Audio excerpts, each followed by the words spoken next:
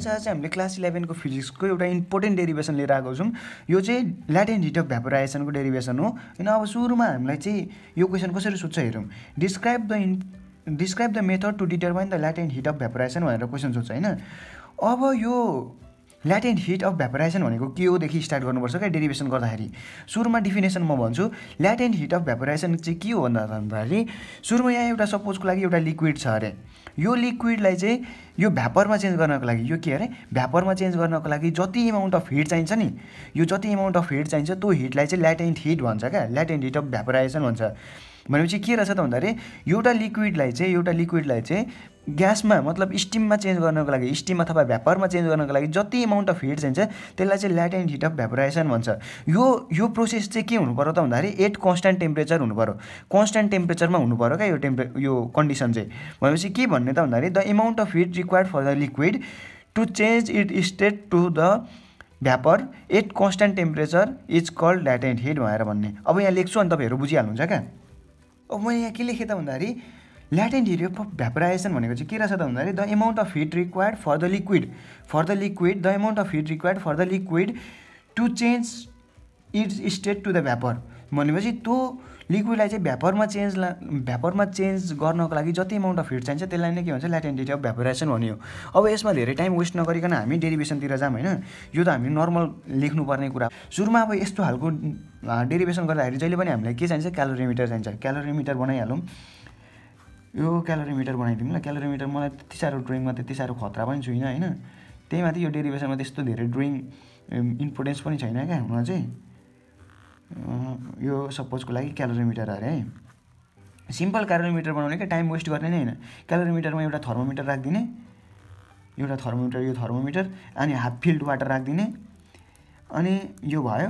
त्यस पछाडि यहाँ आएर एउटा यो घुमाउने क्या यहाँ पानीलाई चलाइराख्नुपर्छ नि त त्यही भएर त्यो चलाउने एउटा चम्चा जस्तो राखिदिने हैन।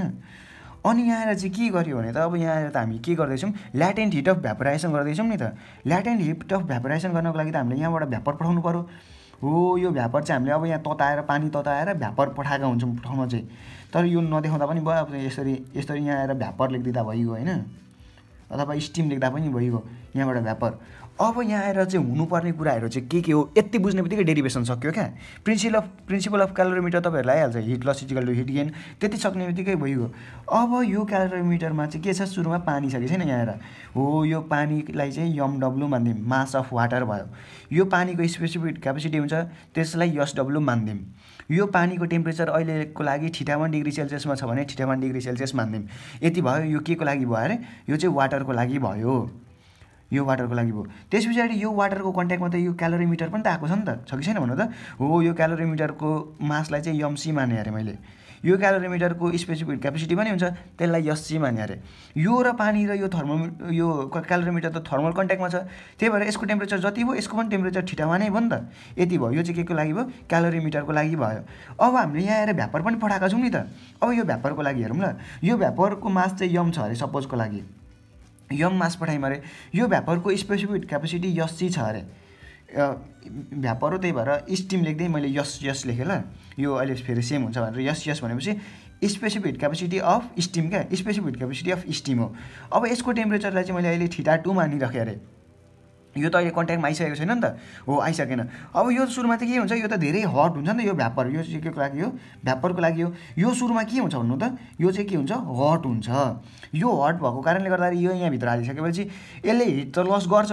यो स्टिमले हिट लस गर्छ। हिट चाहिँ केले गेन गर्ने भयो त यो वाटर र यो क्यालोरीमिटरले हिट गेन गर्ने भयो। भनेपछि hit loss is equal to hit gain हो कि हैन भन्नु त।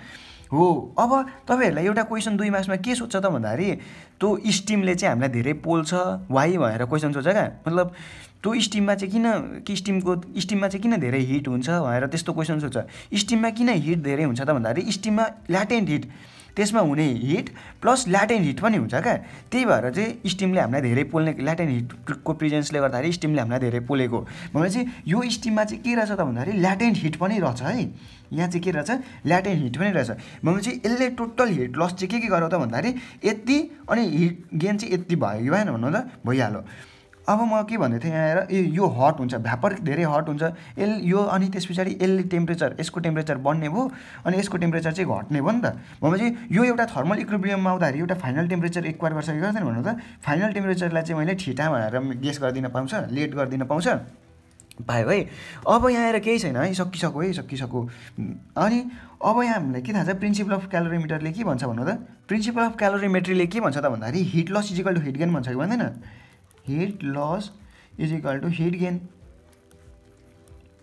अब हिट लस त यसले गरेको हो कि होइन भन्नु त। सुरुमा यो भ्यापरले हिट गर्यो, एमएसडिटी ले उयो गरेको कि होइन, हिट लस गरेको कि होइन भनेपछि यम यस यस अनि डिटी भनेपछि चेन्ज इन टेम्परेचर चाहिँ फाइनल टेम्परेचर त यति पुगेको छ नि, फाइनल टेम्परेचर भनेपछि यो थीटा 2 माइनस थीटा भयो कि भएन भन्नु त। थीटा 2 माइनस थीटा भयो।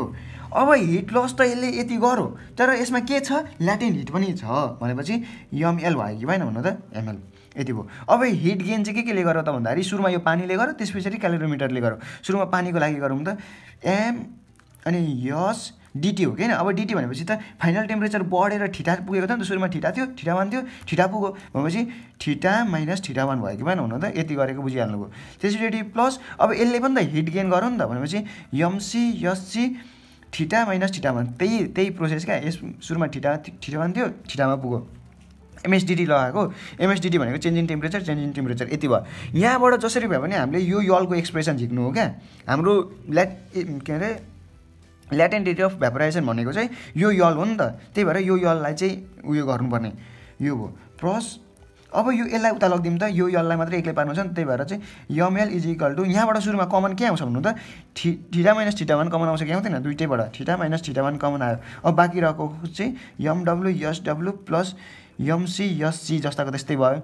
अब यो यसलाई मैले बाटोदेखि उता लगेँ, मतलब यो इजिकल टुदेखि उता लगेँ भने के हुन्छ भन्नु त, minus am S C M S अनि यहाँ यसलाई उता लगेको क्या, थीटा 2 माइनस थीटा भयो कि भएन भन्नु त। केही त गरेको छैन, यो प्लसलाई उता लग्दाखेरि माइनस भएको त हो। अब जसरी भए पनि यो यमलाई एक्लै पार्नु छ। अब यम डिभाइडमा गएको होइन भन्नु त, L is equal to theta minus theta 1 अनि एमडब्लु SW plus MC SC minus am S अनि थीटा 2 माइनस थीटा भयो अनि डिभाइड बाई यम हुन्छ कि हुँदैन, यो यमलाई उता लगेको नि त, त्यही भएर यम। अब यति नै छोड्दा पनि एक्सप्रेसन भयो, तर अलिकति बुकैसँग म्याच गराउने हो भने चाहिँ यस पछाडि एउटा स्टेप छ होइन, एउटा स्टेप गर्दा सकिहाल्यो। L is equal to theta minus theta 1 अनि यहाँ आएर यो एमडब्लु एसडब्लु प्लस एमसी एससी। अब यो भयो, यो यमले त यसको पनि डिभाइड हो, यसको पनि डिभाइड हो नि त, त्यही भएर चाहिँ यो यमले यतिलाई डिभाइड गरिदिउँ अनि यो माइनसले यसलाई उयो गरेको क्या, टुक्रियाको यम एससी अनि थीटा 2 माइनस थीटा बाई यम हुन्छ कि हुँदैन भन्नु त। यही यमले यता यसको पनि डिभाइड हो नि त, यसको पनि डिभाइड हो नि त, त्यस्तो गर्न पाइयो भनेपछि यो काट्यो। अब बुकमा चाहिँ यस्तो खालको छ क्या, यो काटेर देखाएको छ। यो चाहिँ हाम्रो के भयो त भन्दाखेरि ल्याटेन्ट हिट अफ भ्यापोराइजेसनको चाहिँ डेरिभेसन भयो। अब यसो सम्झिनको लागि अब यसमा फेरि मैले त यहाँ डाइरेक्ट गर्नुपर्ने कुरा मात्रै गरेको छु नि। अब यहाँ ल्याङ्ग्वेजको कुरा हुन्छ, ल्याङ्ग्वेजको कुरामा ल्याङ्ग्वेज कसरी लेख्ने त भन्दाखेरि सुरुमा let's consider a क्यालोरिमिटर of mass MC specific capacity SC at theta 1 degree Celsius and it is filled with the water having the mass एमडब्लु SW and theta 1 degree Celsius अनि then steam is added which mass is M S and theta 2 and steam has के भन्छ latent hit which is equal to the ML हो, यसरी भनेर भन्नु पऱ्यो। Then they both acquire final temperature at that condition principal of क्यालोरिमिटर can be applied भनेर यसरी लेख्नुभयो भने चाहिँ 4 मार्क्समा 4 मार्क्स। अब यो ल्याङ्ग्वेजको कुरा चाहिँ लेन्दी हुन्छ नि त भिडियो, त्यही भएर मैले यो ल्याङ्ग्वेजको कुरा गरिनँ। ल्याङ्ग्वेजको कुरा आफै गर्ने मिलाएर यसो सरले हेर्दैनन् पनि त्यति साह्रो, त्यही भएर चाहिँ मैले नगरेको। अब यो चाहिँ मेन कुरा हो, यति चाहिँ गर्नु पऱ्यो। अब यो भिडियो रिक्वेस्टेड पनि थियो, त्यही भएर भिडियो हेरेर लाइक सब्सक्राइब सेयर साथीहरूलाई यसो भनिदिनु। धन्यवाद।